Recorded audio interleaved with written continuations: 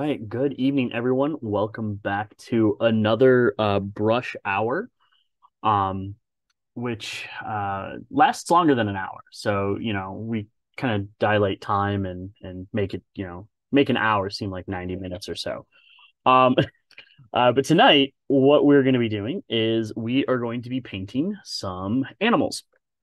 Um, you know, Adventures don't always take place in dungeons. Sometimes they take place in forests. And so we're going to be painting some fur. I've got a couple of wild boars and a grizzly bear. These miniatures are all from WizKids. These are just like with the minis that I painted last week if you were here. These are from their Nolzur's Deep Cuts line, which is really, I guess, just their line for things that are kind of generic, good in any dungeon or any sort of adventure. So we're going to be painting some fur.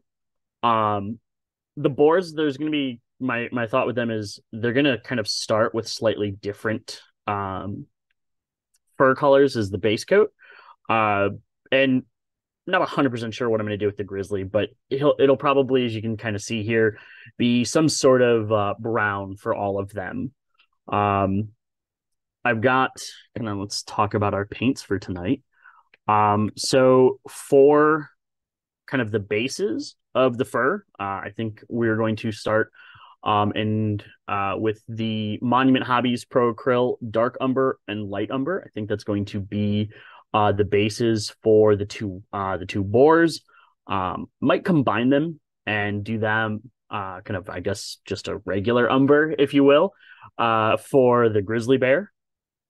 And then we will kind of work the black brown and the warm brown, maybe throw in some muddy brown to kind of help build like the shadows of it, of the fur, and work our way up to like maybe a lighter color, like maybe the warm brown mixed with either some burnt orange to give it a little bit of depth, which is over here at the end. Kind of wash it with a soft tone to give it a little bit of extra depth. And then I'm thinking for like the boars, do a dry brush of the burnt orange. And I don't know, we'll see how that goes. I think eventually, once I'm done with like a bunch of animal models, I might have a few more lying around. I think we'll spend an evening doing basing. To kind of create, to put these miniatures onto something, give them sort of like a realistic ground texture. This is a horse that I had quickly painted months ago, but I based it last week and I finished it earlier today. So welcome everyone. We're gonna be going to the zoo, I guess.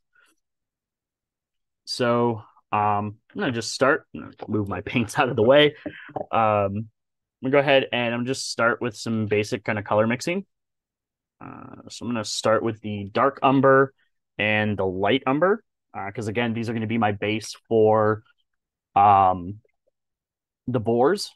Ignore the magenta and the yellow that's over here. I was painting hazard stripes earlier, and magenta makes a really good undercoat for yellow. All right, so go ahead and do our dark umber over here.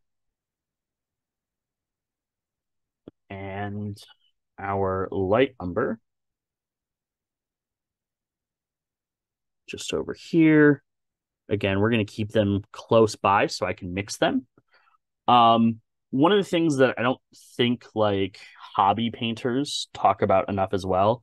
So like one of the things that you'll hear like miniatures painters talk about is thinning your paints, which is something you should do.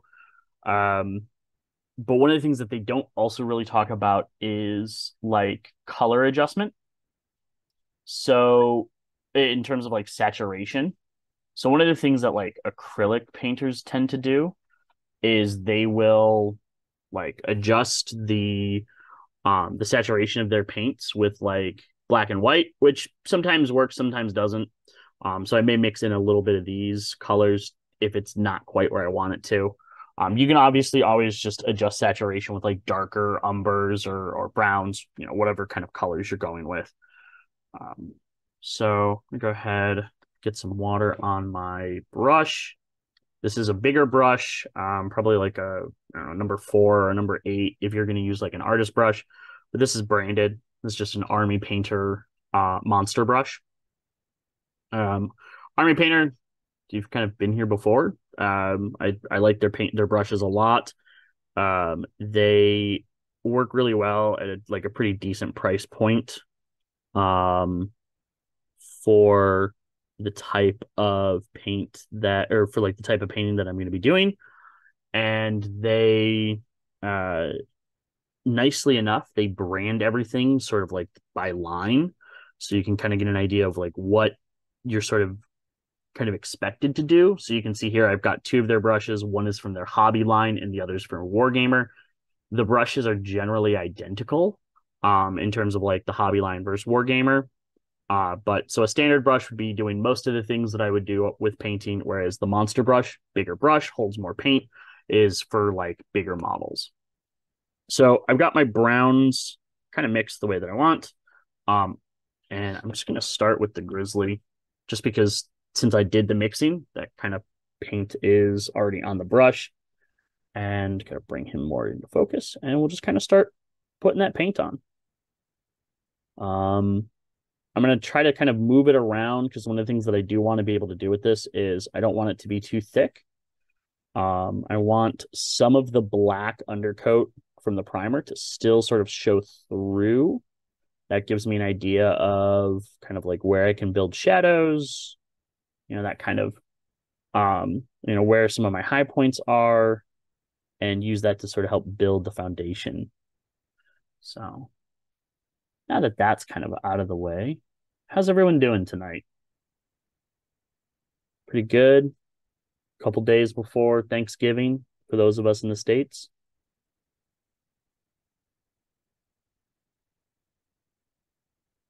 Glad to be here. Nice to see you, Nix.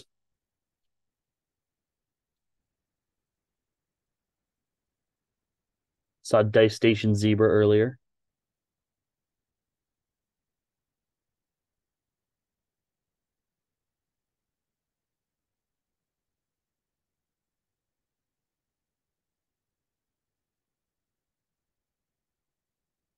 And since this is like a base coat, I'm okay being a little sloppy with it. It is also a bear, so some differences in color gradients not going to be too bad if my brown gets a little unmixed or if I have to remix the color and it's slightly off.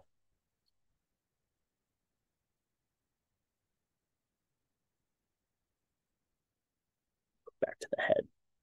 Get some more of this on his big bear belly.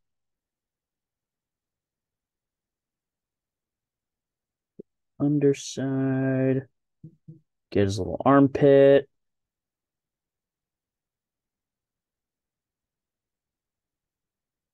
Yeah, animals are really nice just because like they're so, I mean, coats can have variation. They don't have to look perfect. It's real easy to make them look good. So when you get animals with like real distinct patterns that it gets crazy. Like, yeah, almost any type of bird, tigers, leopards, those kinds of creatures. Most fish. Oops, that's a little bit too much paint there. It's all right. We'll spread it out and get the rest of that. Oops, a little bit too much of the dark umber in there, but that's okay.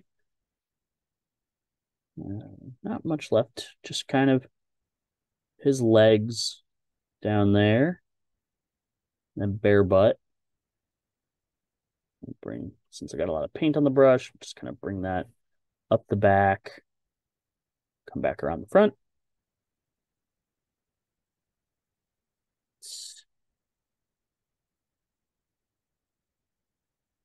Think might do since this already looks pretty much like that light umber, I might do a little bit of the light umber with some of that burnt orange for one of the boars. That's already kind of, oops, that's a little bit too much water on my brush.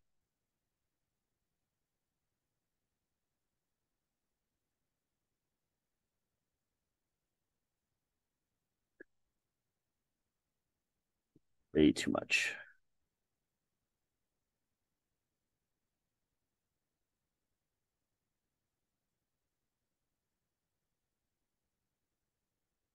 And the good thing about all of these animals is that, you just kind of make them as cool or as varied or as similar as you want. Oh, that is way too much water on my palette.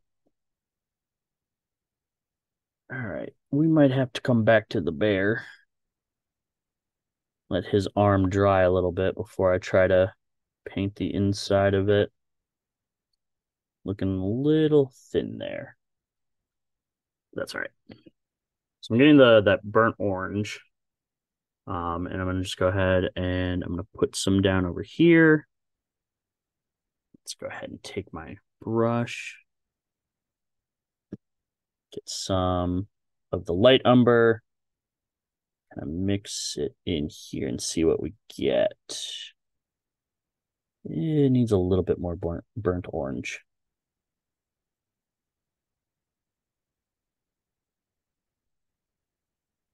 It looks pretty red, all things considered on camera. Let's see. How's that? Yeah, you can kind of see. So you can see that the color is muted a little bit more down here. And that's the light umber coming in and taking care of that. Whereas the burnt orange is still pretty kind of bright and orangey. So go ahead, do this on one of our boars. And we'll just kind of paint it in. I'm not worried too much about their eyes. I can always deal with their mouths later. Now, last week when we were painting, we were trying out, kind of showing off the slap chop method. It was like a lot of mini painters call it, which is using speed paints and a lot of heavy dry brushing or zenithal highlighting if you have like an airbrush or primer cans to achieve like a quick painted effect. This is going to be a little bit more of your like traditional um, painting. We'll do basically think of it as like 3 steps: base coat, which is what we're doing now, a shade, um, and then like layering and highlighting, even though that's 4 steps and I said 3. So go ahead and just make sure that we get every little nook and cranny, oops, with some of that burnt orange.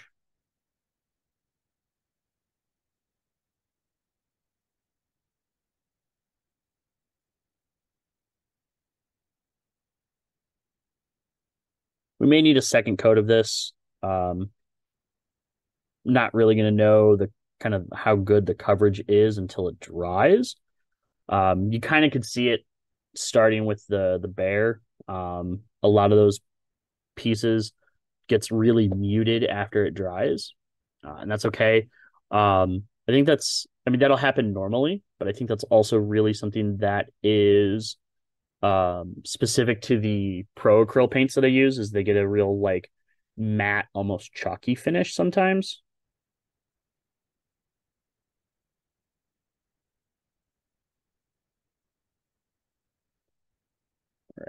Yeah, this probably need another pass with that base coat.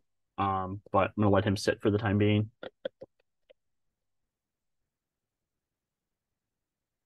All right.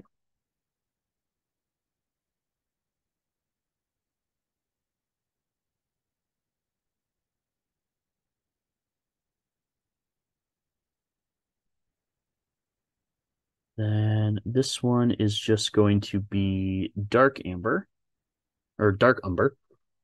So he's gonna just basically be like just nice dark brown.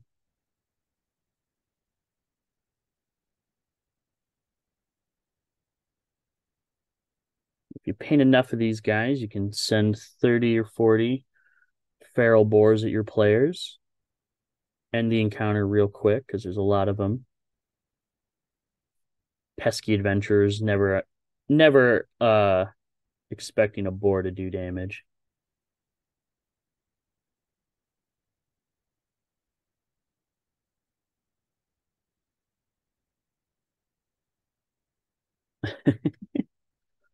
Yes, this is the deep cuts line.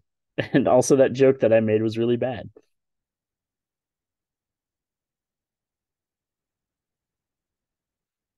All right.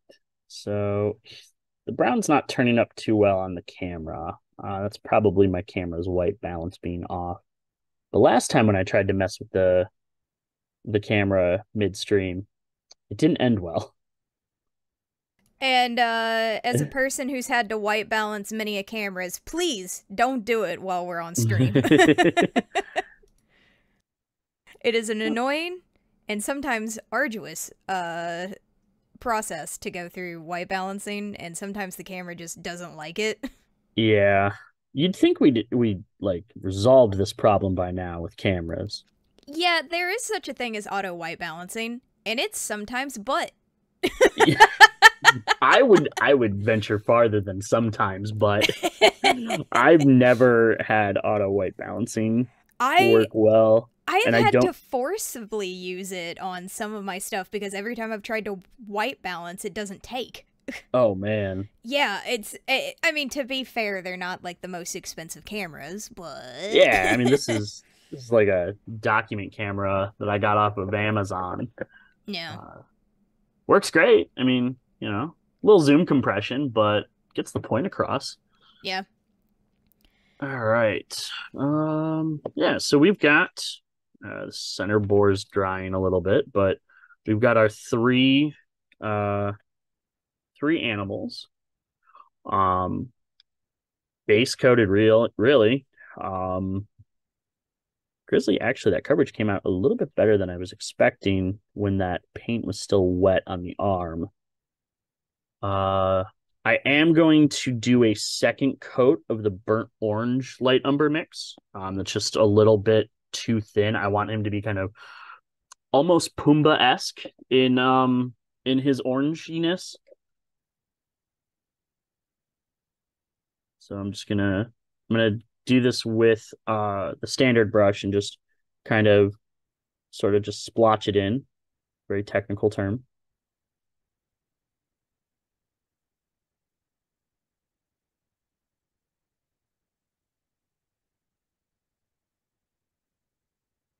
Yeah, she is. Um, She won't know that though until probably tomorrow when I take pictures of this guy. When he was a young warthog.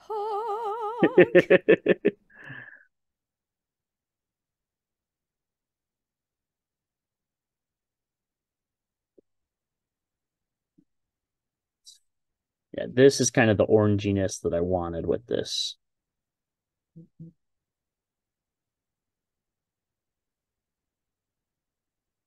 Right. Keep going. So while I'm just kind of painting this boar, it's a musical. Well, it's musical. It's going to be a musical in like 5-second chunks because anything more and we get the Twitch channel in trouble. He found his aroma like a certain appeal. He could clear the savannah after every meal. I'm a sensitive soul, though I seemed thick-skinned. I hate how much I know this song. I I heard this song so much growing up. I may or may not have watched it on repeat with my middle school best friend to the point where we would act out scenes together, even when we weren't watching the movie. My parents are saints. The amount of patience they held. think the only movie that I could do large chunks of stuff like that from would be Super Troopers.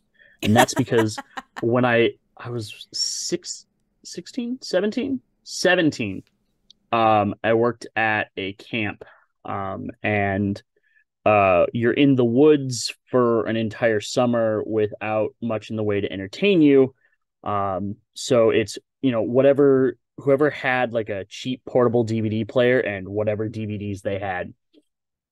And one of the guys had Super Troopers, and we watched that movie probably 70 or 80 times because once you're done in the like with your camp program in the evening, you've got nothing else to do but sit in your cabin. So I had friends in high school who were like, "No, you are not allowed to see that movie anymore. You're not allowed to quote it." Like, all right, that's fair. All right, so let's move back to our Grizzly. I think the movies that I could quote, so it was Lion King for sure, um, and Pebble and the Penguin. I don't think I've ever heard of. I've never heard of that one, let It's alone a seen it. Don Bluth animated film from Oh, 1995, and it is. I watched it and rented it so much from the VHS rental store. Like it was just a little family owned one next to Food Lion. And I would get that every time we went, to the point where my brother would run ahead of me to the store to hide it because he was sick of it. He that's was so mad when my parents found it on DVD and gifted that to me, like when I was in high school. oh man. Because of course I popped it in the DVD player immediately. It's got Tim Curry as the villain. Okay, all right. So that's already like it's a good step there. Oh yeah, it's great. And like it's one of those things that sometimes when I'm having a bad day, I'll just start singing. um there's this one song where the main character Hubie um goes gets like scooped up and thrown on a boat, like a steamliner, to, I don't know, go into a zoo or something, and he's trying to escape. But when he wakes up on this boat, the other animals that are on there, like other penguins and birds and stuff from the frozen tundra, basically, start singing like about the boat that they're on, because I guess they've been there for months or something.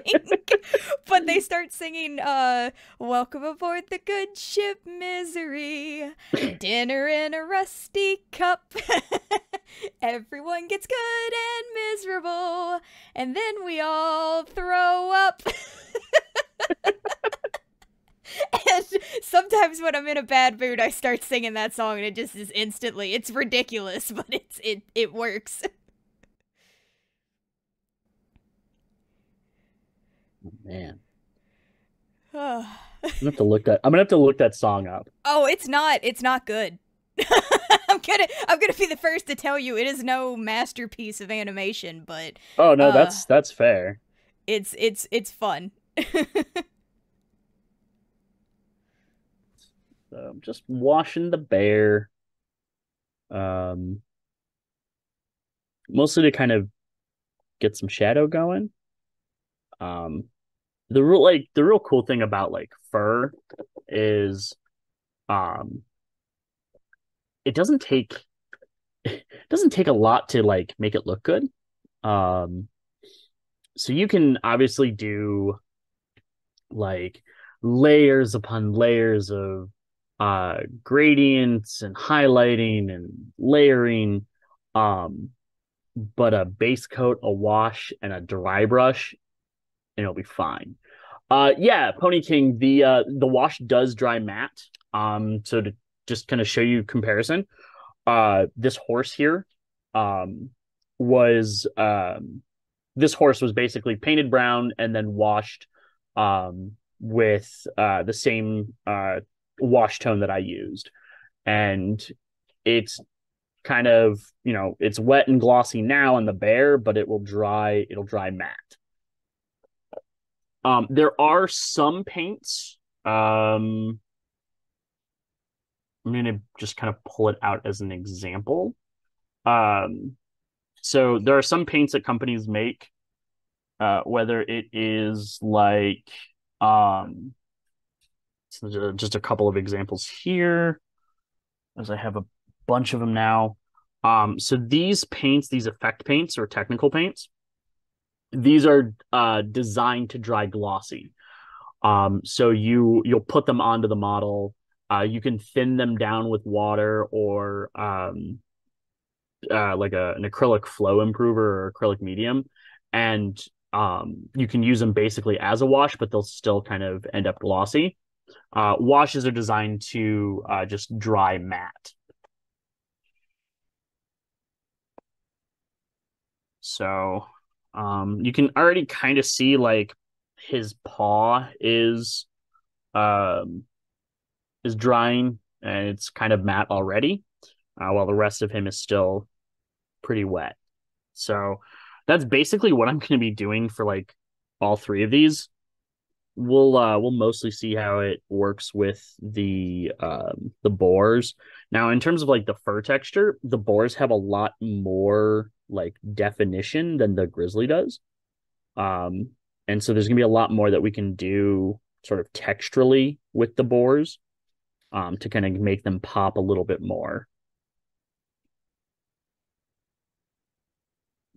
One of the things that you probably won't see me do tonight is I probably will not be painting their eyes.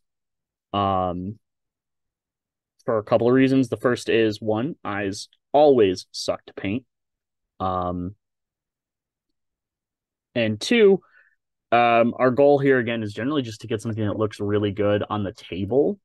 And if your players are getting real close to inspect the boar's eyes, they're playing the wrong game. All right, so the wash that I used was the Army Painter Soft Tone. Um, which works really well on those browns. I don't really know how it's going to work with the orange here. So this might be a case of we wash it, we determine if we like it or not, and then if we don't, we just repaint that burnt orange.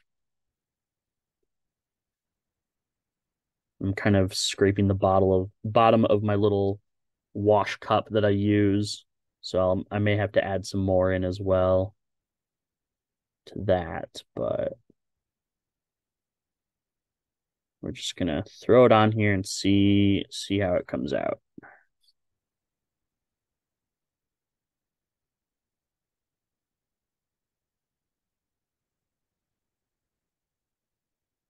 I haven't done anything.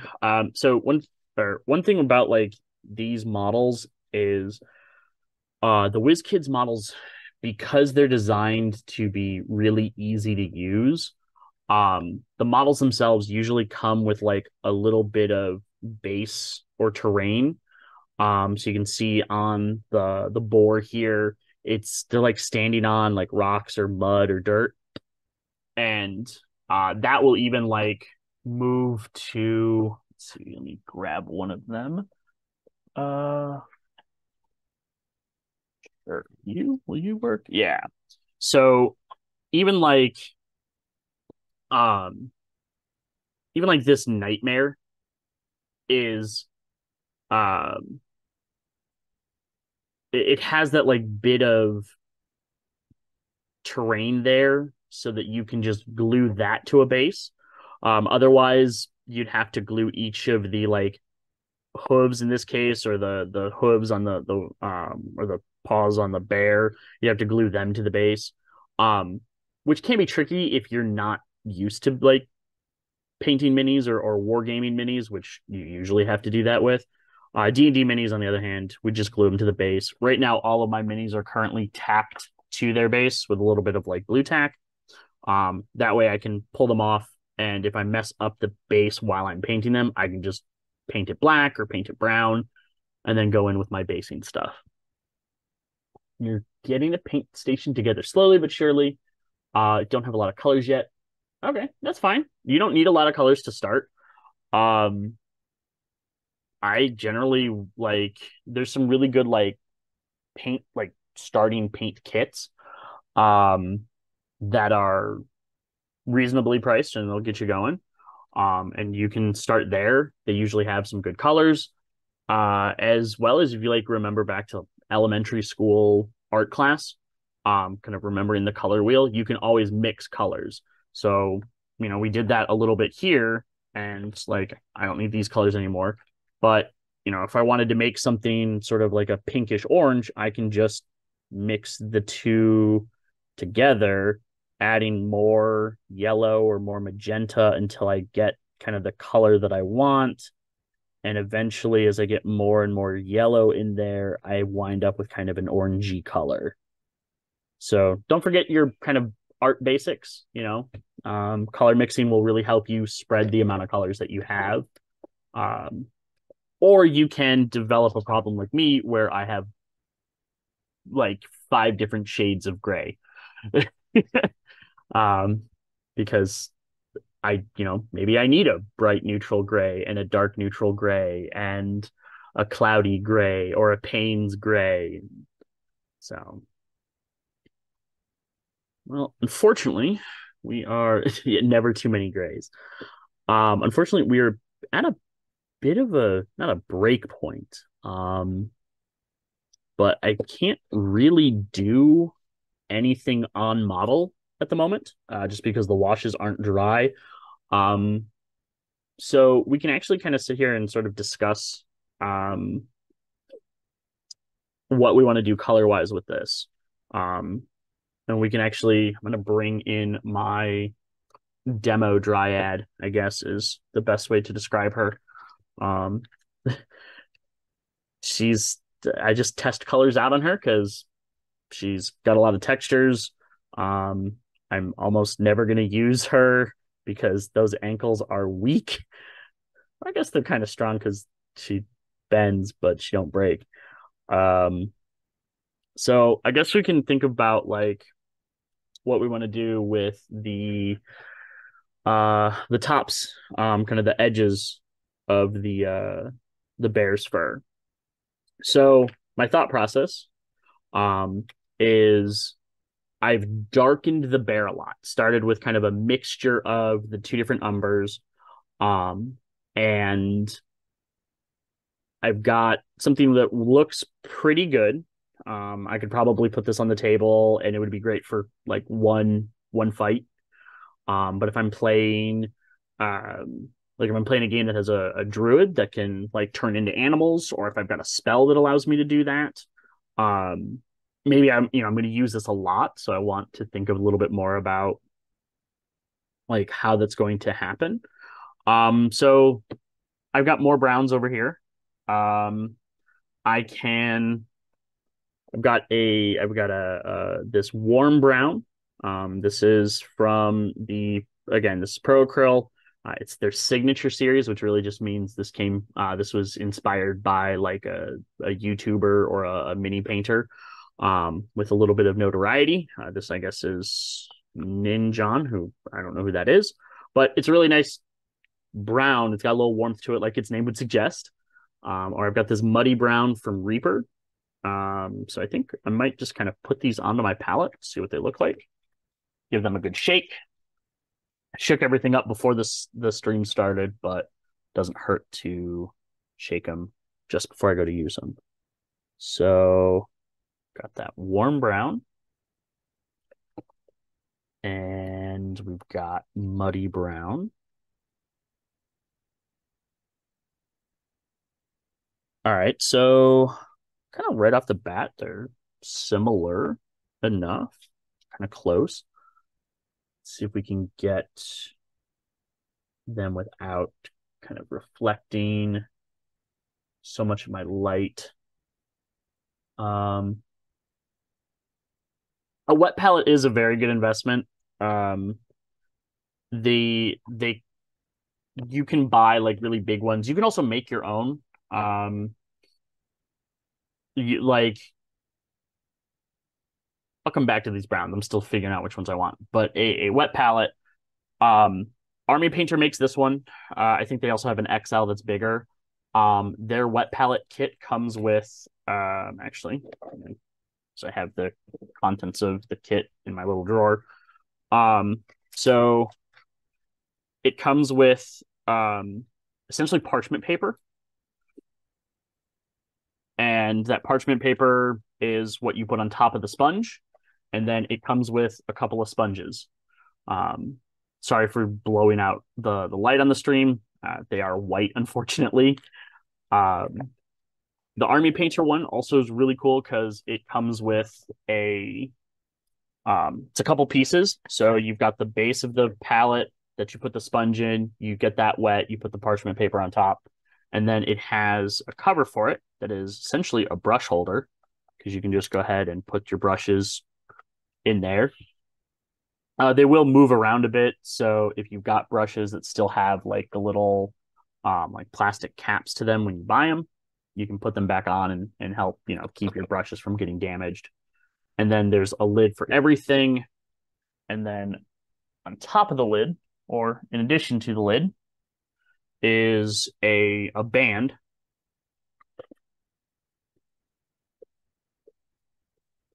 that keeps everything like nice and closed. Um, it's a really good starter kit. Friend gifted me mine, but I've used Privateer Presses, um, wet palette kit. There's some really expensive ones that are like quote unquote artist grade. But realistically, since it's just like parchment paper and a sponge, you can create your own. You just need a flat dish or something that can hold it. Um, it can be a piece of plastic. I've seen people basically use like the plastic clamshells from their miniatures, where they'll just kind of cut off the excess parts, cut a bit of sponge to go in the bottom of it, and then you wet that up and put the parchment paper on it. It's not necessary. Oops. It's not necessary, but it is really nice. So back to our browns. The warm brown, I think I might use, but I think I might try to use them both. Yeah, that Army Painter one's not too pricey. But I think what I'm going to do is I think I might do some dry brushing. So we did some dry brushing last week, I think. Get a little piece of paper out here. So I'm going to kind of prep my dry brush. So dry brushing is just a technique of taking a tiny, tiny bit of paint onto your brush and just kind of gently, like just softly kissing the edge of the model. I'm going to move this paper towel out of the way so you can actually kind of see the mini as I'm doing this. But I need the paper towel to start off with. So I'm going to get some paint onto my brush. It's not a whole lot. I did not load the brush up with a lot. And I said I was going to use the second, and I'm here using it first. And then I'm just going to take and brush it along until right about there, where I have very little paint on the brush. It's still enough. You can kind of tell there's still color on the brush, and I'm just going to move it in one direction. In this case, I'm moving it up the backside of the bear. I'm trying to catch the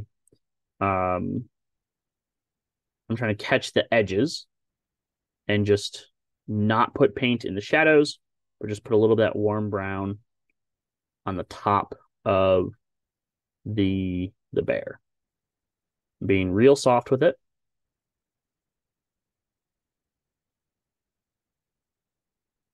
Oh, and I said I was going to move that, and I didn't. So let me just kind of see. We'll just kind of keep moving forward. I'm going to actually go back and do this with the color that I wanted first. So I'm going to get some paint on my brush. Bring this off camera so that I can do this right. There we go. And then just looking for like a little bit just to kind of catch the highlights, catch the edges. And there's still a bunch of wet paint on that side. So he's going to look a little weird over there. And then you can kind of be a little bit more forceful in some areas where maybe you want more of that paint to catch. And again, we're just kind of looking for just a little effect, just a little bit of extra zhuzh to the model.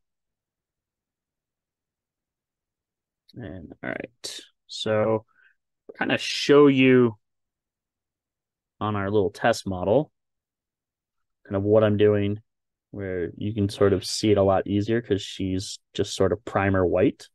If I do it on the front side, you can really kind of see it. So I'm really just trying to hit like top. Yeah, you have. I added that word to my vocabulary, and for better or worse.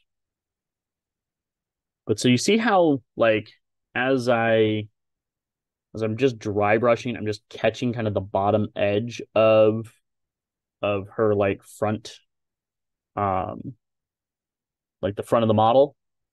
Let's see if this will, yeah, so you can kind of see that. And that's basically what I'm trying to do with the fur.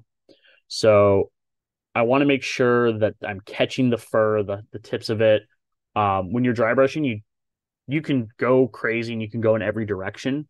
But you really just sort of want to go in a singular direction so it looks a lot more uniform.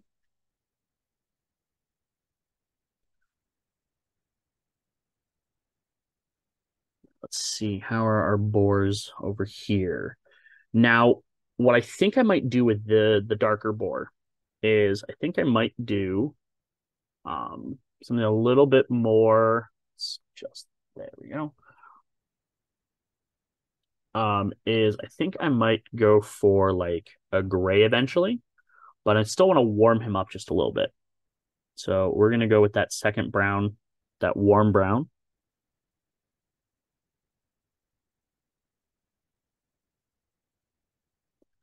And then we're just going to, this one I'm going to have to do in some stages because there are still some parts that I see that are wet on him. So we're just going to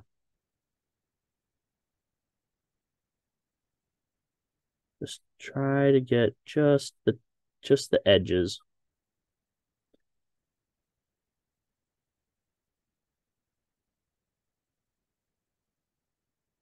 That's a little bit too much paint on that still.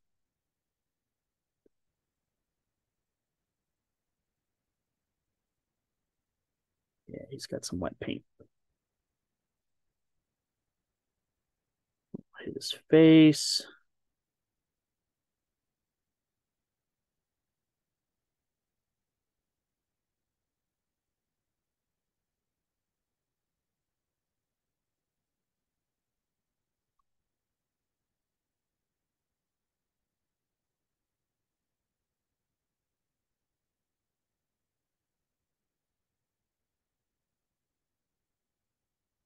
Yeah, you can really notice it on this one just because I'm going from a much darker brown to a much lighter brown. What I'm probably going to do is I've got a small dry brush, if I can find it in my paint holder. So I've got a much smaller dry brush that I will probably use for like the final sort of dry brushing highlight so that I get a lot more control with where I want to go. But for the time being, we're really literally painting with a broad brush. All right. How are you? You're still a little wet too, but not as bad. Because you are going to be less friendly to mistakes, I'm going to come back to you. See how our bear's doing. So he's doing all right. You can really start to also see it on this bear now too. Now that like more of him has dried and I'm not moving paint, but I'm just placing a little bit on him.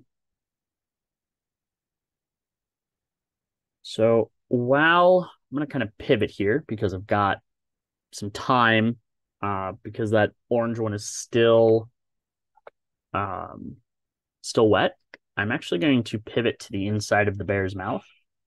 Um, so for this, I'm going to do it's a really, really easy trick. So um, flesh tones are or can be a bit of a pain in the butt. So there are tons of different skin tone paints out there.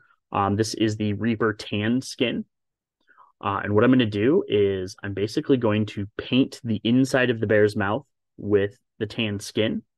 And then I'm going to put a wash onto the tongue to make the tongue pop out a little bit more.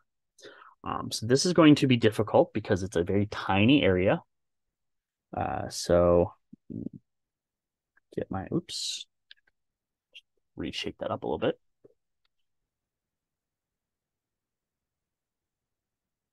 I'm just going to get a little bit of the tan skin onto my palette.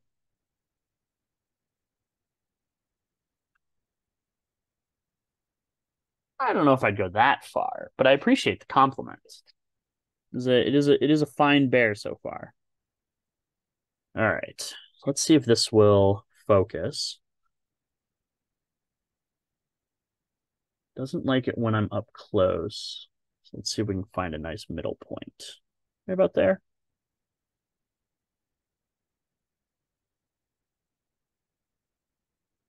A little bit. All right. So I'm just going to just paint inside of his mouth. Getting a little bit of color.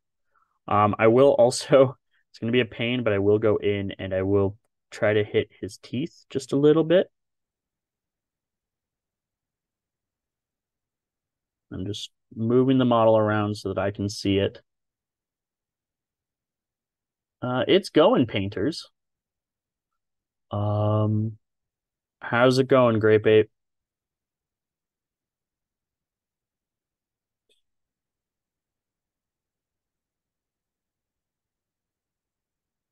So we've got a mouth. It's been painted. Like I said, I'm gonna come back and wash the tongue to make it stand out a little bit more. Um, and I'm gonna let that dry before I move on with his teeth. All right, are you still wet? You're still wet. How dare you? Oh, you're miscast too. That's why you're still wet. Okay.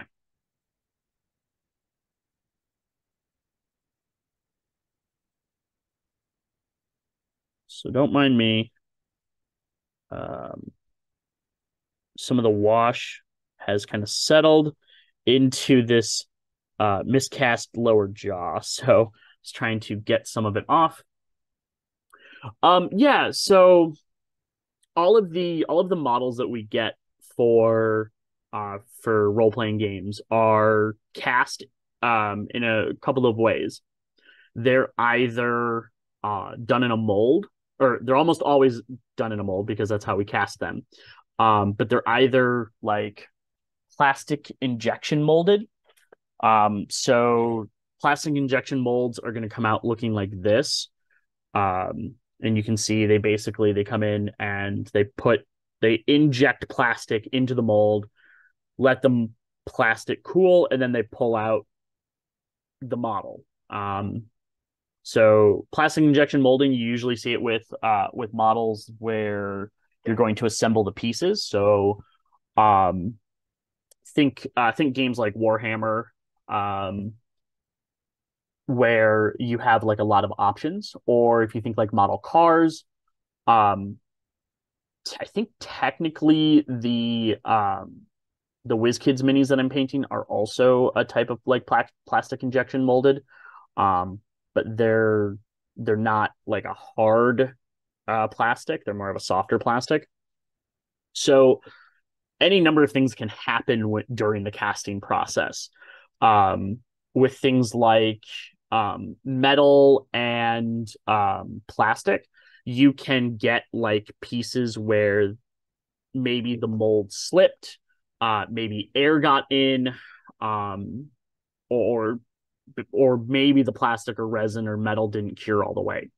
Um, with plastic and metal, it not curing all the way is usually never going to happen, because they cure when they cool. So as they cool, they just reharden.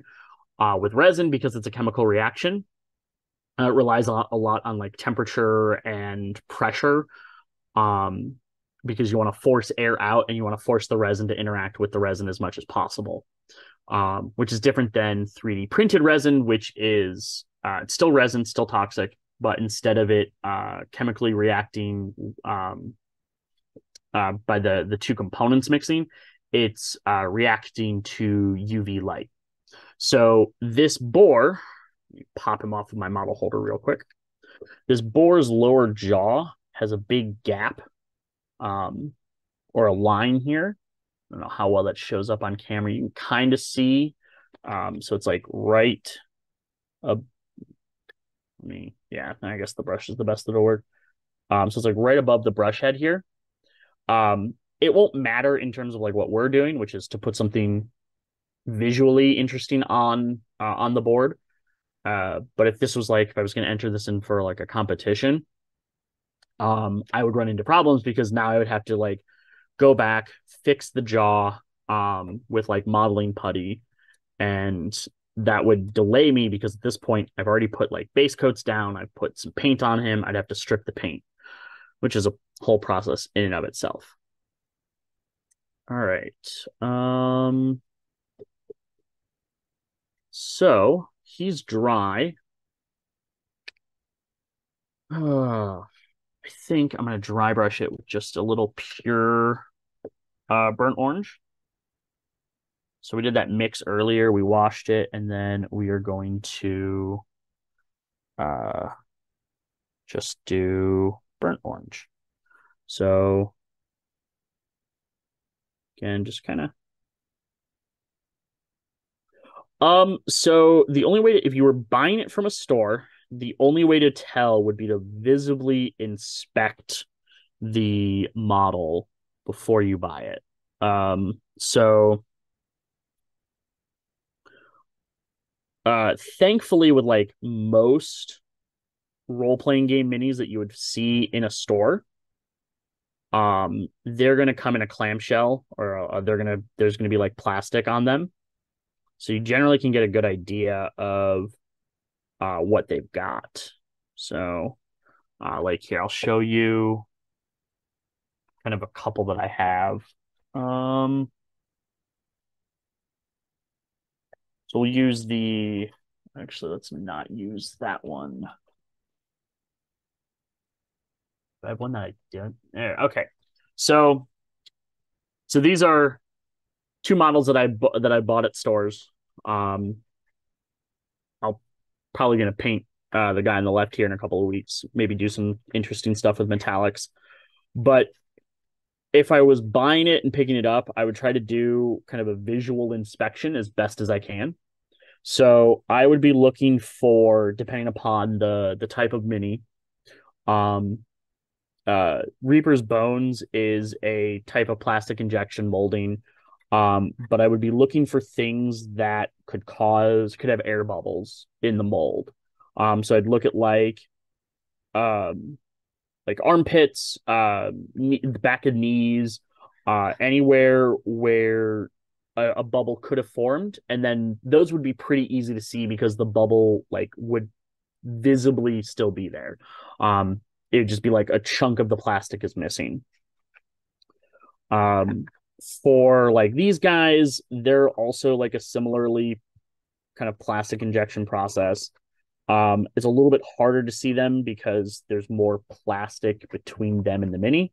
But I'm basically just kind of looking for the same thing. Are there any sort of bubbles? Is there like actually there might be a miscast on this guy in the scarecrow.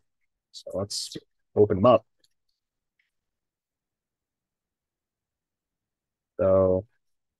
I guess I know what I'm painting next to him. Uh, oh, nope, I was wrong. So what I thought was a miscast was this like fold of the cloth. Let's see if this will work. Focus, focus. Clear all that other stuff out of the way. Um, so I thought that there was a piece of there was like a bubble here, but this kind of upon closer inspection is just um a fold of the cloth. Other sort of miscasts to look out for are um the like where the mold has slipped. So this scarecrow has a line going down the arm, across the shoulders, and down the other side. That is the mold line. So essentially, that is where the two pieces of the mold came together. And there's a slight, microns wide little gap there. So if the mold slipped, then his like back half might be shifted to the left while his front half is shifted to the right. Um, so it's generally not a big deal if you do get a miscast mini, because you can generally just contact the company that you bought it from, and say, hey, I got a miscast. Can you guys help me out? And most of the companies that make minis, like the big companies, they're generally pretty good about getting you replacements.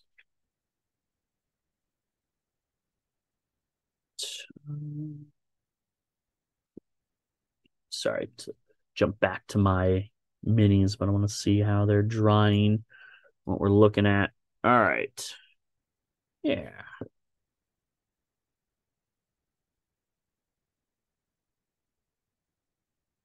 So kind of at a nice point here. We can kind of go a bunch of different ways with the different models. So I think we're going to come back to our bear, and he's had a couple of dry brushes. But I think we're going to do just a little bit. See how this looks. Um, you know what? So I've got this tan skin down here. Oh, of course, Grape Ape. It is no problem explaining this stuff. Uh, There's my sculpting tool. Yeah, tweezers hold. Actually, I get the palette back out. Over. All right.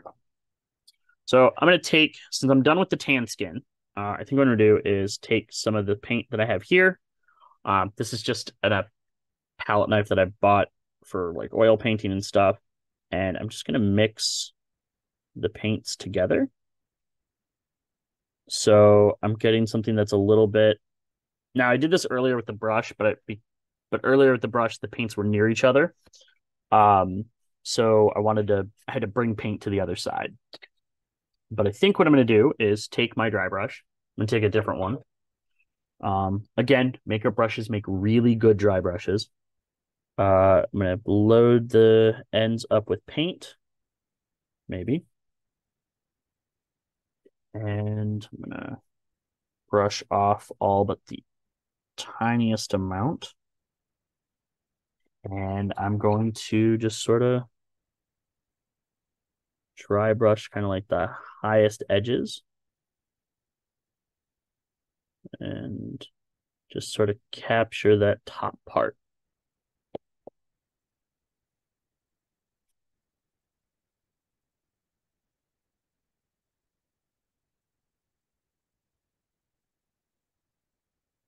You can kind of see it happening on the face there, top of the arms. And I'm doing this just to give him a little bit of variation in character. Um, I can do this also to kind of like just hit the spots that would be hit by light from above. I gotta get the oh, I didn't clean him properly. See a big old mold line down the center of his face. That's all right. He's still a good bear. So kind of looks like Alf from the 80s.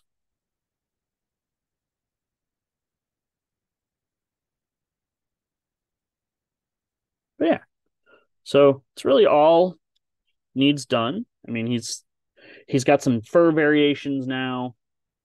He's got I'm gonna paint his teeth. I'm gonna wash the tongue with some red wash.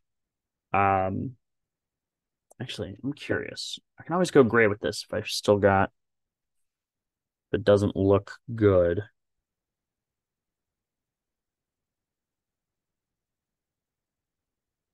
Because I don't have as much paint on here anymore. Um I can go quite heavy on my brush strokes with the dry brush.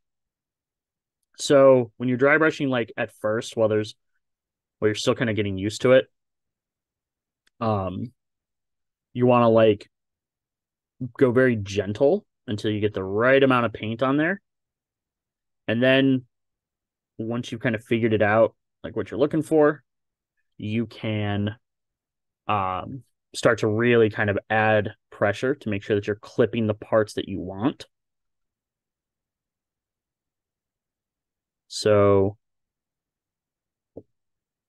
we darkened him up a lot with that dark umber, and then the wash, um, and then the kind of the muddy brown first dry brush. And here we are with a kind of our skin warm brown second dry brush. And again, fur is really fun because you can play with the texture of it a lot. Oh, this guy's got that same jaw issue.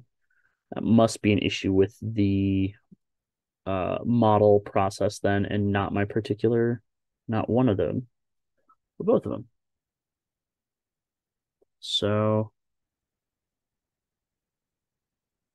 kind of see if we can get him. So you can see we created just a nice bit of like contrast between the darker parts of his fur and the top. Now one of the things that I'm going to do here with him specifically, let's say he's been around for a while, um,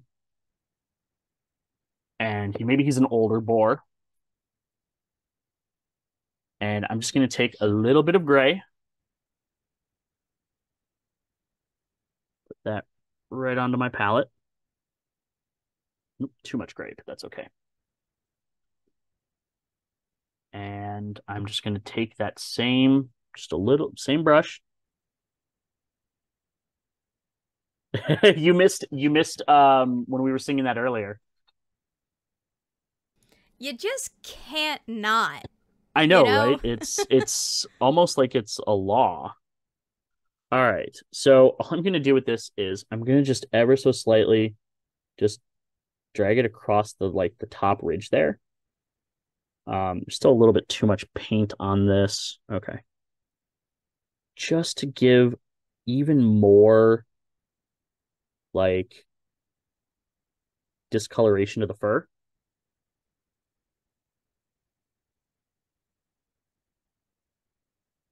Yeah. So I think actually I'm going to paint his mouth too while we're kind of thinking about it. So silly me, I do need more of that tan skin. You'd think I'd come into this with a better plan other than what models am I going to paint and roughly how I want to paint them.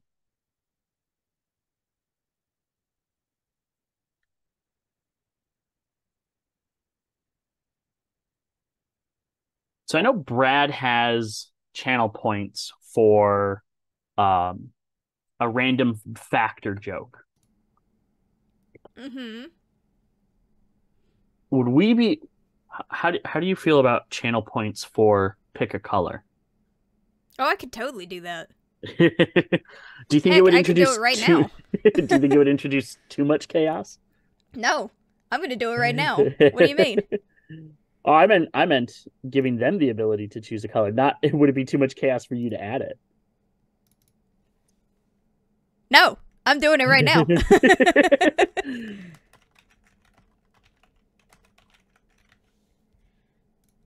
Because I mean, audience interaction is always fun, and I know I know I feel like I spend a lot of these just kind of like explaining my process, um, and that's fine. That's what I want to do. All right, and it's done. Okay. Um, oh, Boise. All right. So I feel like I'm going to open myself up to some chaos, but We already have our first redemption from Pony King 75. pick a color, any color. Yep. If I don't have it, I can try to make it. And if somebody says puce, I'm signing off. All right, pink. Okay, I can do pink. Uh, all right. So pink. Hmm.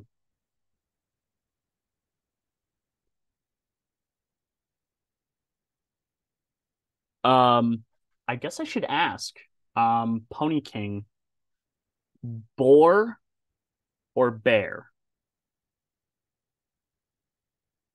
That is important.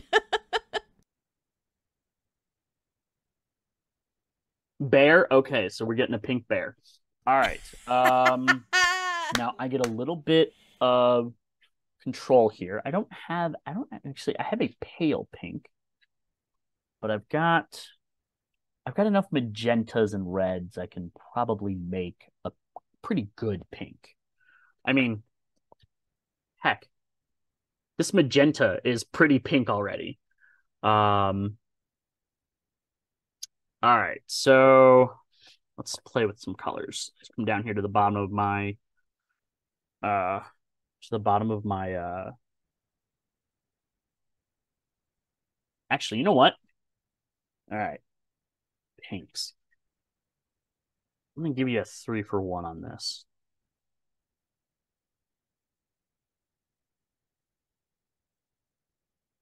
I mean, I can make pink is easy. Pink is easy to make. All right, so we've got a dark magenta. It's gonna probably make a good base color. Let's go with regular magenta, which again, we kind of had that earlier up here. I didn't use it for anything on these animals, but it is just a pretty pink magenta.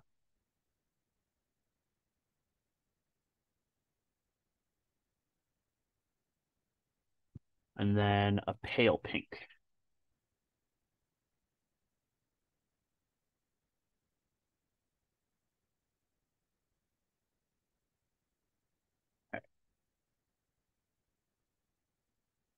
All right. Well, grizzly bear, you lived most of your life as a nice brown grizzly bear. Um, but the winds of chaos have spoken, and you're about to become very pink. So, I'm I think in so the excited. I think in the future it'll probably be like, hey, I'm about to do a thing. Pick, use it now. But we got to go big for the first one, right? Oh my. That is a that is an interesting pink. Dark magenta. Whew. And I'm putting it over brown, which will be kind of interesting.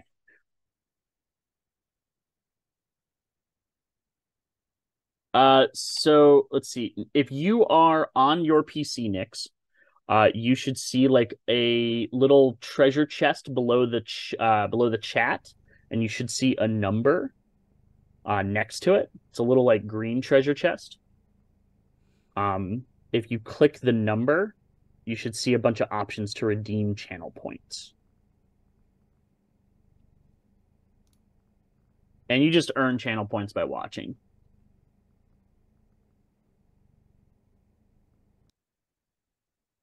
I didn't actually see what's the points redemption for it at. I put it at 875 for more maximum chaos. Ah, perfect.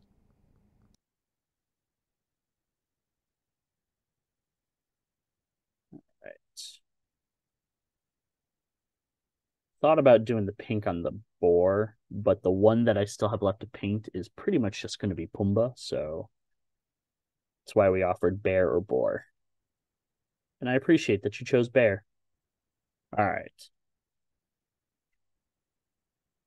This is neon green really brings out the MCC pink in his eyes.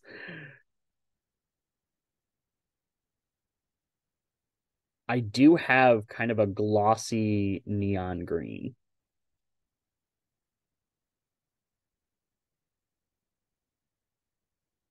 Please.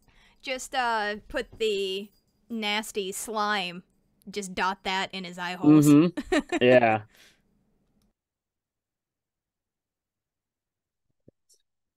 And I always repaint the mouth, so I'm not if I mess it up, I mess it up. Yeah, I should make the bear fluorescent. I might. That's probably what that pale pink where that pale pink's gonna come into play. Is the it'll probably be like my final dry brush. This kind of looks like the bear crawled out of the stuff, or he was caught in the cotton candy from oh man, Planet Nine from Outer Space. Is that what that was called? The Killer Clowns. Killer Clowns. That's what I'm thinking of. Where they would Okay, cocoon you in yeah. cotton candy. Honestly, that sounds like a pretty fun way to go. Well, up until everything after being cocooned in the cotton candy. I'd try my best to eat my way out. Yeah, I'm like pretty sure the cotton candy was like acid. Oh man. Yeah, it was deadly cotton candy. Granted, I probably would have still tried to eat it while I was in Yeah. there. Why not, right? Yeah. Well, I'm gonna All die right. anyway. Might as well enjoy it. Taste this raspberry cotton candy. All right. So he's got to dry a little bit before we move on to the next part of it. Trying to think what kind of washes I have available. Got a purple contrast, but I don't think that's really the best way to do it. But I do have a blue. I've got a blue wash. All right. So we'll put him back there. I'm gonna come back to our Pumba. Um, let's take some of this burnt orange over here. Just mix that in, lighten up the burnt orange for our kind of final color. Yeah.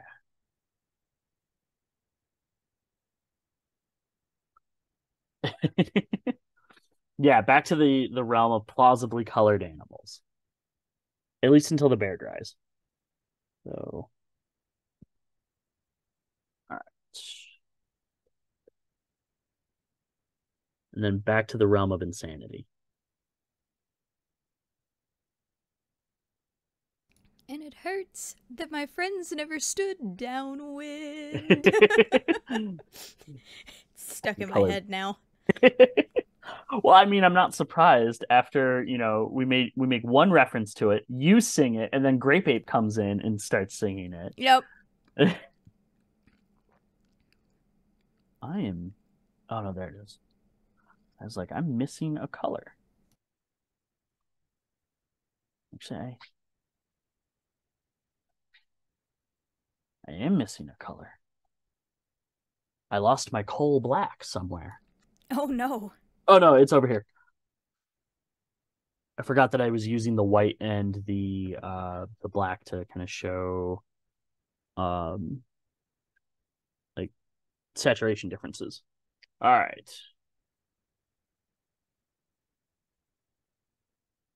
Admittedly, Nix, it has taken a lot of practice with these dry brushes. Um, when I was painting that dragon last week, my hand was like stained gray, um, from all of the dry brushing I was doing to get everything kind of set up for it. I don't think there's a way I can show it off stream because I left it with my father-in-law. We just finished our my father-in-law has been running a D&D campaign for the last like 6 years. Um and we just finished the campaign last night. And so as a gift to him, I wanted to paint the dragon that we knew we were fighting. I do have pictures. I could send them over to you real quick. Yep. I could Uh put them I could either put them on the screen now or I could put them in post. yeah. Let me finish painting Pumba's uh little ridge crest of fur here. Yeah, it's a pretty good looking. Actually, I'm gonna take a little bit of that tan skin and paint that on his snoot real quick. So I can then just do a little like pink wash on that. Nyx, he does get downhearted every time that he. Oh, I shouldn't say that in front of the kids. Let's see. Now, Grape Ape has probably seen this because I did post it in the Dungeon Crawlers server. But I'm still pretty proud of it. But I will say most of the work was the print. This is a there's a 3D model sculptor out there who um he does a lot of hey Pony King, if you're here next week, I'll make sure to show off the finished pink bear on stream. I'll show it off anyways, but and you can always catch it in the VOD. But there's a 3D sculptor who does a really, really, really detailed, like big bad bosses for role playing games. And his Elder Black Dragon model is the print that I used. Um, and honestly, that did most of the work. So, all right. I'm gonna use blue as my wash. Maybe I should also pick up a red wash. So I could have made a purple. But we're just gonna go ahead and this is gonna darken the base magenta, but I think it's gonna make a nice contrast for when we start hitting it with the brighter pink colors. You know what I should start doing? Is once I take, because I've been taking glamour shots of all of the models that I've been painting for Brush Hour. And what I should do is I don't know if I should, is it, if I send them to you or if I send them to someone else to include with what goes up for this week on Twitch. So that people can see the completed stuff from the previous week. Yeah, I'll ask Brett if that's something he wants to do. Okay. I'm sure it's probably easy. And honestly, if it is much easier for him to be like, it's all right, completely understand. Worst case, I'll just use it for the thumbnails. All right, so we're gonna let this bear dry. But since our boars are pretty much done with their like main coats, I'm gonna just start kind of picking out fine details. So like their teeth, their hooves or claws. Well, boars are pigs. I think hooves, technically. That's what I was thinking. Like, are they still technically hooves? Do they have? Is there a special name? Thank you. I mean, that's what we're going for. We're shooting for looks pretty good, and looks pretty good on the table. So I'm glad it seems we are accomplishing that. Honestly, these guys they look much better off camera. You can see a lot of the different details that are picked up by the dry brushing. Just doesn't quite come through on stream.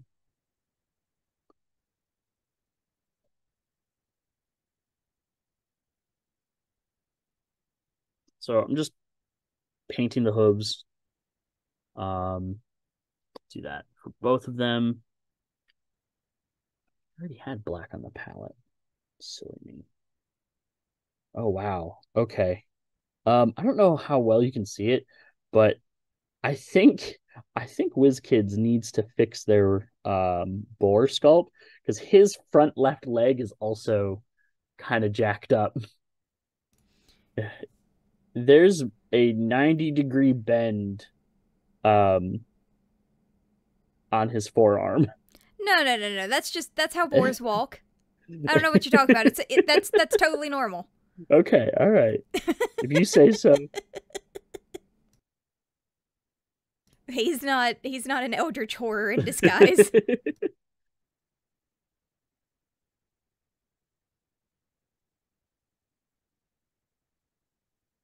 Worst part is these hooves are so tiny that I'm gonna paint the like ground part like a much like lighter brown, and I have a feeling that my paintbrush is just gonna accidentally clip the hooves, and I'll just have to repaint them, which it's fine, not a big deal. Um, let's see, let's wet my brush again. Let's get some of this. Just kind of start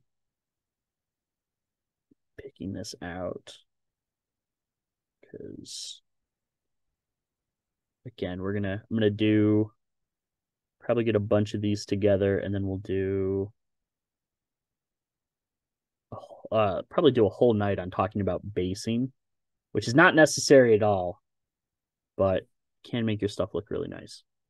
But this also means because I have a pink bear, I have to go back to my hobby shop and pick up appropriately colored flora.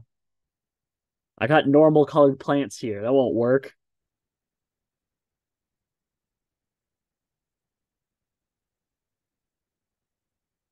But at least it's my shop's Black Friday sale, so I'll be able to get a couple of nice things.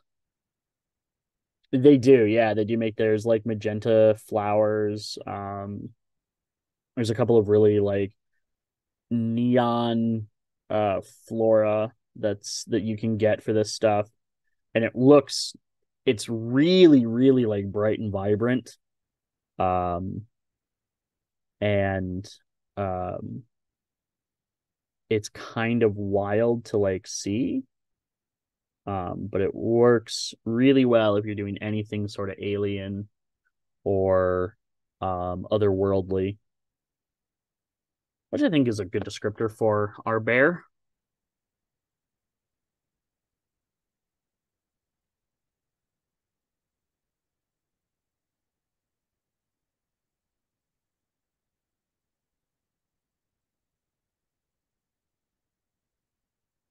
Besides not trying to hit the hooves, I'm really, really just kind of slopping the paint on here because I'm gonna wash it.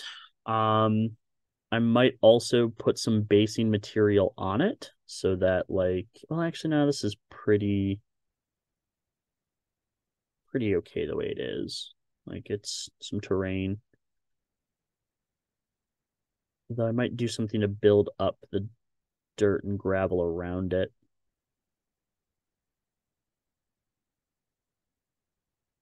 Go pick up some rocks for my driveway.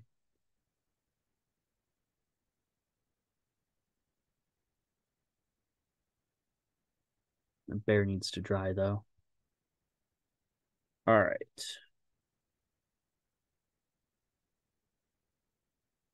So I've got kind of a base coat of earthy color onto both of our boars. Um, and still waiting on our bear to dry. So I think at that point, I don't know if you wanted to swap to the images I just sent. Yeah, I can do that. I don't know if you need to go to take 5 to set it up or Nope, already done. Set it up perfect. while you were painting Pumba.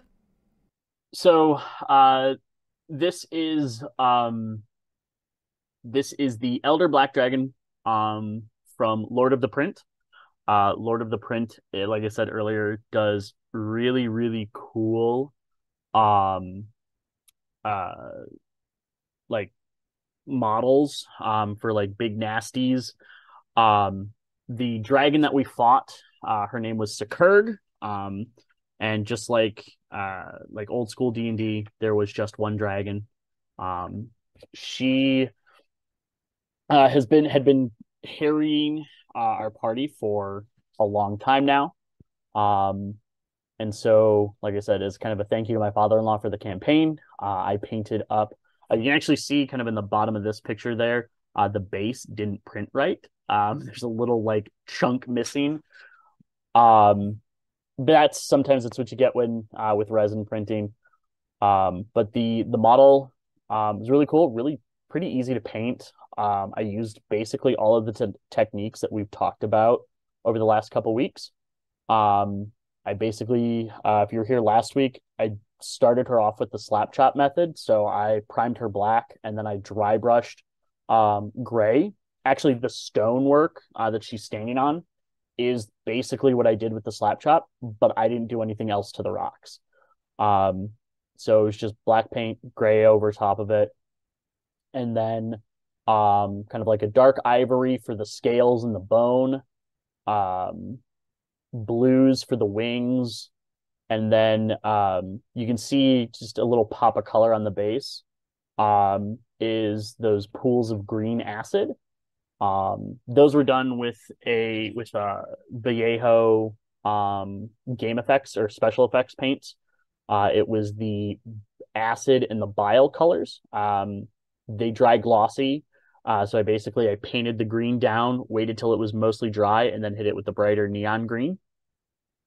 Um, and then I used little tufts of grass that I glued on to add some shrubbery to the base, so it wasn't just desolate rock. Um, but yeah, she was our the sort of final boss of the campaign that we just finished up, and our bear still isn't dry. That's okay. He's mostly dry. Um, so I'm gonna go back to our boars. I'm gonna kind of start picking out their teeth. So I'm actually gonna use where'd my brush go? There it is.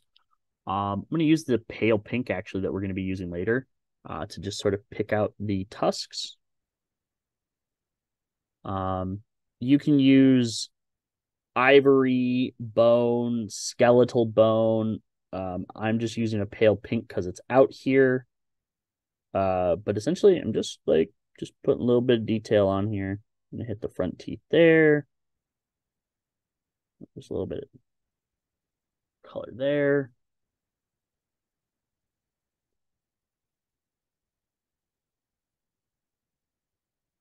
Then go do the same here.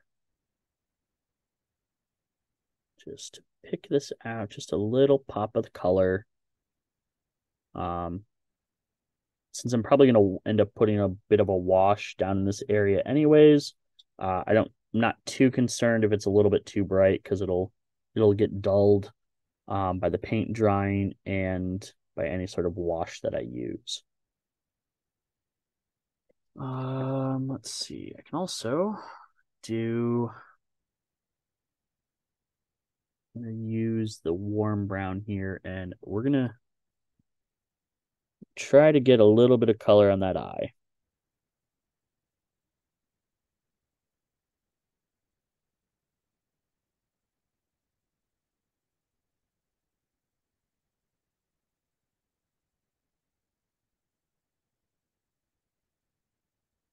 Not going for anything fancy, just a little dot of color. Um, on the darker boar, it probably won't matter too much. Um, but on this one, on Pumba, it probably will. Actually, you know what?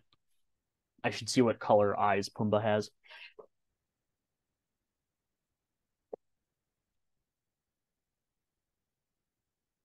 Okay, I don't know why I thought he had blue eyes, but he's got kind of yellowy eyes, with a little black dot in the center. So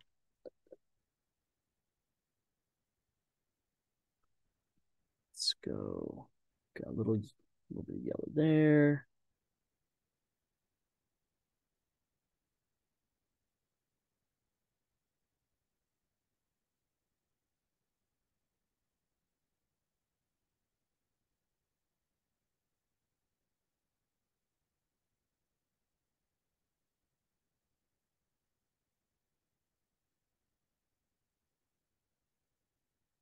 So when that dries, I'm gonna hit it with just a little like pinprick of black to give it a pupil.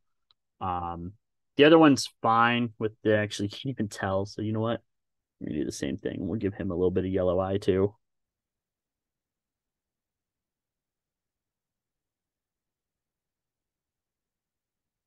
Oop, guess it wasn't dry all the way. So it immediately just mixed in with the color. It actually looks much better with a little bright pop.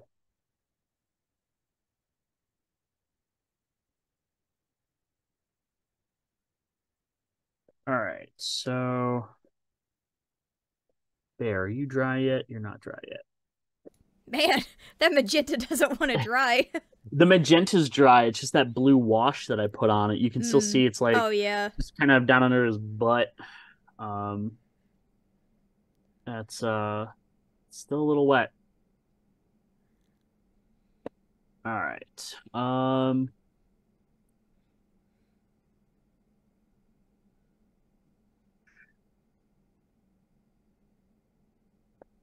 I don't really have a red wash, but I do have a contrast paint. Contrast paint will work just as well.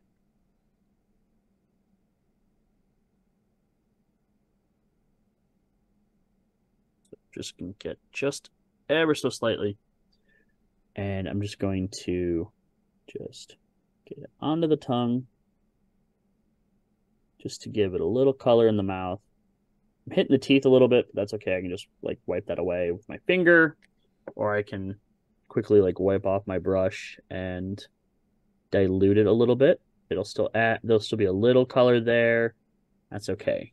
These are ravenous pigs.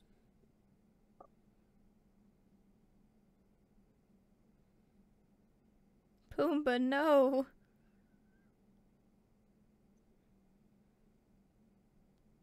He finally got tired uh of eating bugs.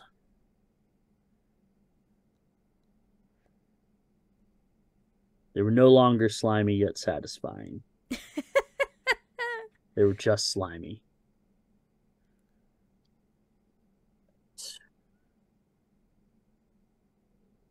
All right. So I think we're at a point with the bear that I can start dry brushing parts of him. There's still like crevices where it's still a little wet, but we'll be here all night, and I don't think we want that to really happen.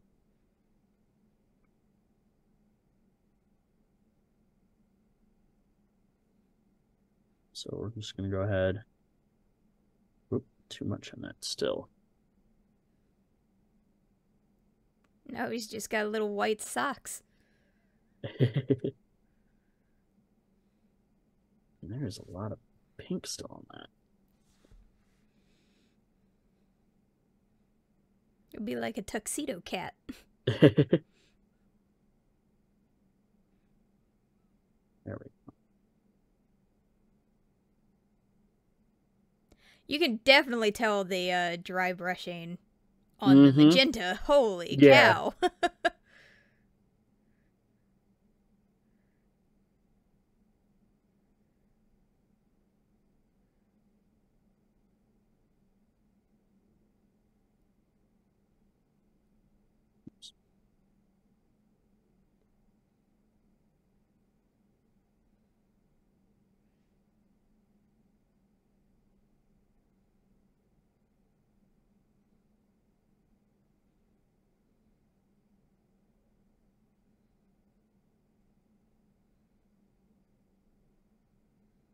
You know, this is scarier than a grizzly bear. I don't know what I'd do if I saw a bear that looked like this coming at me. Right? All right. So I think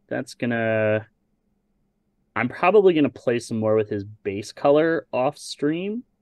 Um, like for the ground that the bear is standing on. I think what we're looking for now is we're going to I'm gonna go ahead and we're gonna do that pale pink. Do a little bit more on the brush. Well, I know what I'm statting up tomorrow. Uh, This seems like something that would come out of like a cotton candy grizzly bear would sounds like something that would come out of the Technomancer. That's exactly what I was thinking. All right, so I'm just gonna do this right at kind of the top. That's still way too much paint on the brush, but we're just gonna like just sort of do it very lightly at the top of the bear and on his belly.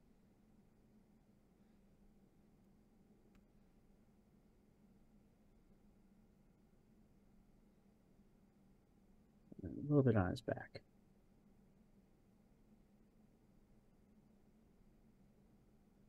Now he kind of looks like he's covered in sugar crystals. He does, just a little bit.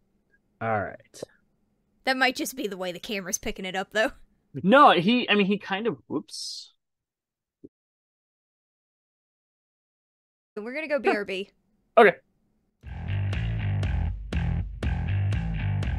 All right. Sorry about that, everyone. Little technical difficulties. We failed our luck check with the internet service providers, fickle patrons as they are.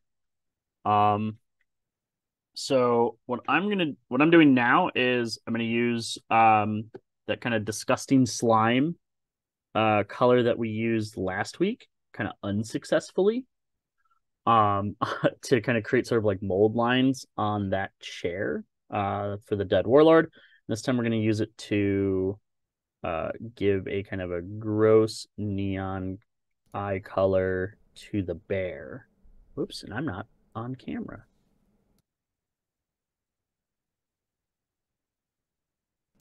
I think we found the perfect reason to use this effect. Yeah, I do too. Get a little bit more in that left eye Oh, that's because grody. it's wonderful. Um, you know what a toxic pink bear needs for its tongue color? Green. Oh, yes. Okay, I'm glad Um, we're on the same page because I'm like, I swear, if he's pulling out some weird color, I don't know what's gonna no, happen. I don't think. I think the disgusting slime is kind of like the weirdest color that I have. Besides maybe like this aethermatic blue. But otherwise it's a lot of mostly normal colors. So right now the tongue is kind of a pinkish purple. But we're gonna go ahead and I've got the same acid paint that I used um on those acid pulls on that dragon. All right, so we have some technical difficulties with that. Um, that's not going to work because it's too thin. It's not opaque enough. So we're going to come in here with pale pink.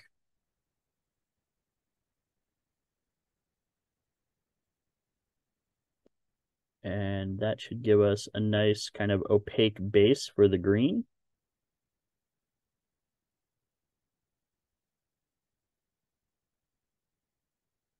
And then, let's see, we'll go ahead.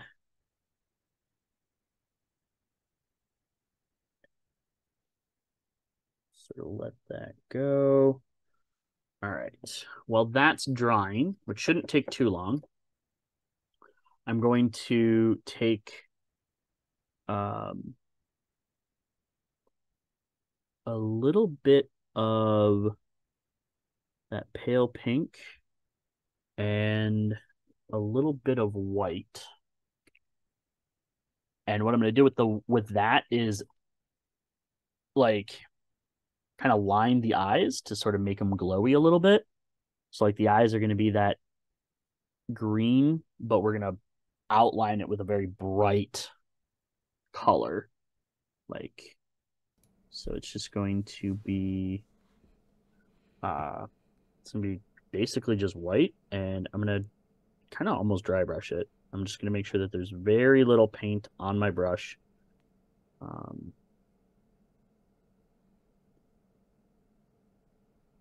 all right, there we go. And then I'm just gonna go to the eyes You're off and screen. just whoop, There we go. just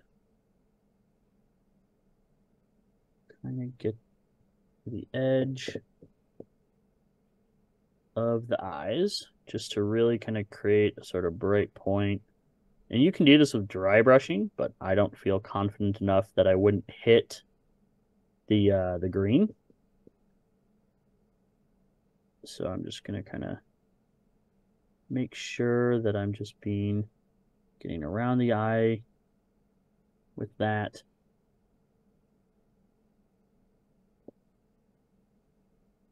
And actually, you know what? Let's see what happens if I put a little bit of the green in there. Oh yeah, that's actually perfect.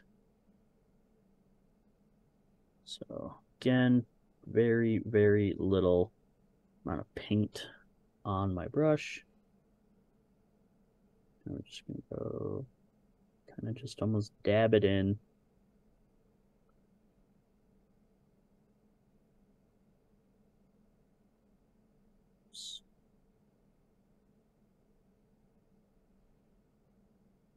Just to create some effect. Oof. Yeah.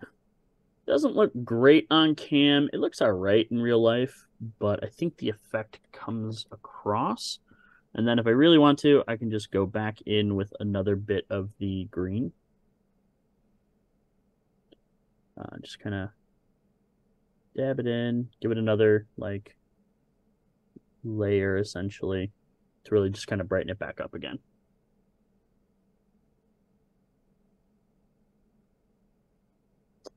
All right, so now that color, or the mouth should be dry at this point. So we're going to go ahead and just sort of paint that gross green acid color. And it looks like I might need to do 2 layers.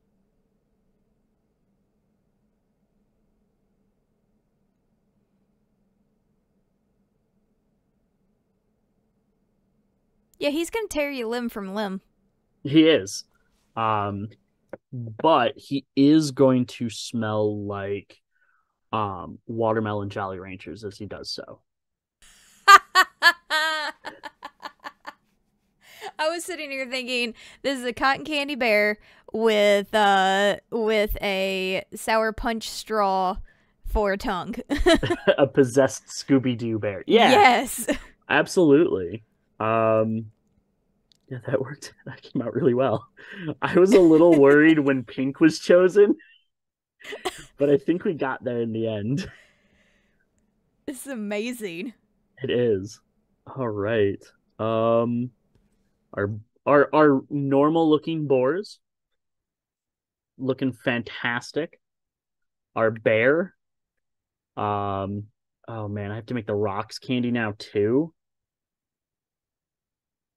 I mean, okay, yes, but I'm gonna do that off stream. This is the perfect, I was just thinking, this is the perfect time of the year to go to like a hobby shop. And you know Mm-hmm. how they have those like miniature train town Yeah. things? They always have like gumdrop little miniatures to go around. You could get some of those. Well, I wasn't going to stop by the nearest Michael's, but now I think I have to. I mean, it's an idea. No, it's a good idea. It's a great idea. Um, yeah, man. Or Small Town Vices has an even cheaper option. Just go get a package of Pop Rocks. Yeah. Um, I think the one worry, I mean, obviously I'd play with it, but my one worry would be I would use like watered down Elmer's glue um to seal it. And so my worry is does the glue by itself activate the pop rocks, or does the watered down Elmer's glue activate the pop rocks? That would be something to test because Yeah. it would dissolve and then you'd just have a goopy mess of melted pop rocks. But The the other idea would be, I think this is the biggest one I've got, is I've got this.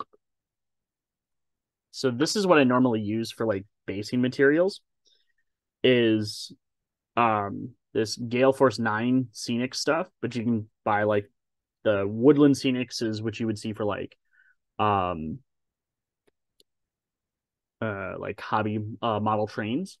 Um yeah, or aquarium stones, but I could probably like take this and um glue this to the base like I would do for normal basing.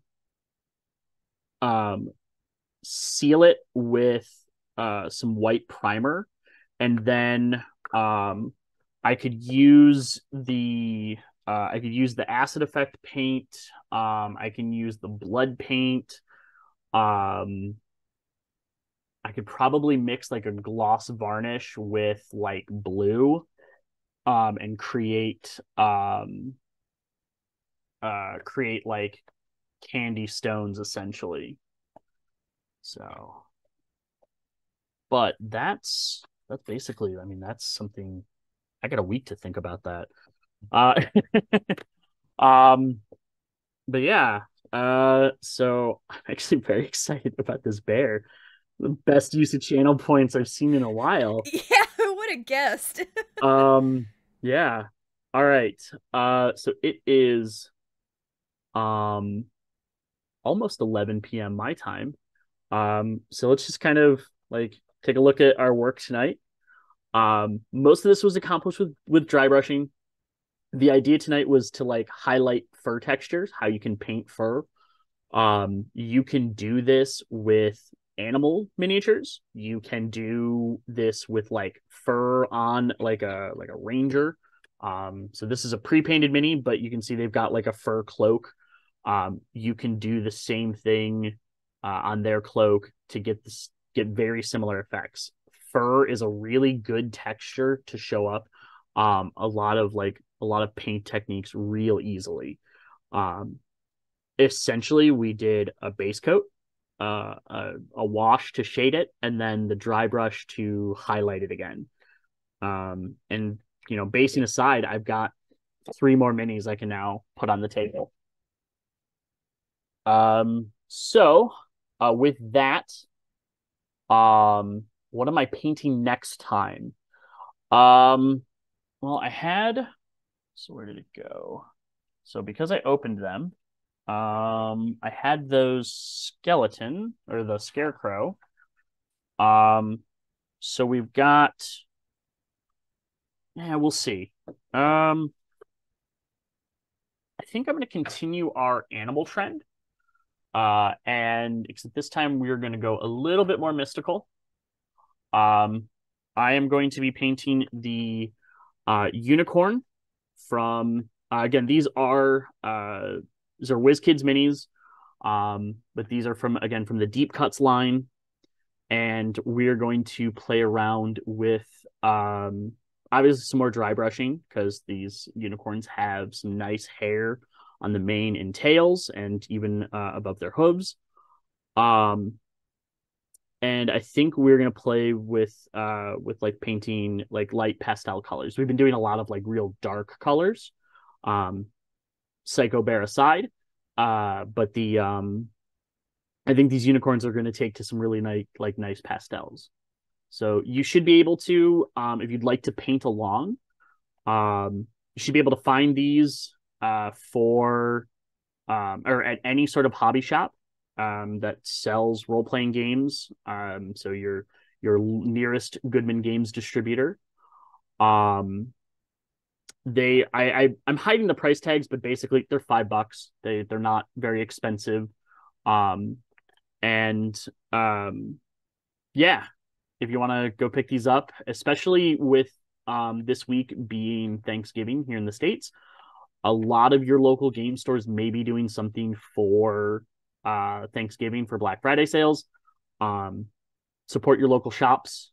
If they don't exist, we can't play our games there. So um, support them where you can. Obviously, if they're a bunch of jerks, don't support them.